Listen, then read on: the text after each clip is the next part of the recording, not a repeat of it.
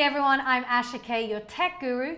Today I'm going to show you how you can watch YouTube videos that have been blocked in your country. For instance, I found a video that I really wanted to watch. It was on the BBC in the UK, and when I searched for it, I got this message. This video is not available in your country. Here is a really cool trick how to bypass that block. Up in the URL, you're going to highlight from the equal sign up to the /. You delete just that section of the URL and replace it with a V/. Okay, let's refresh that page.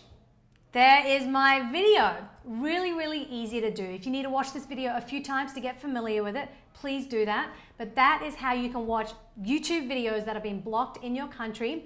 If you want to learn some more cool tips and tricks about YouTube, please check out our playlist. I'm Asha K, and I'll see you next time.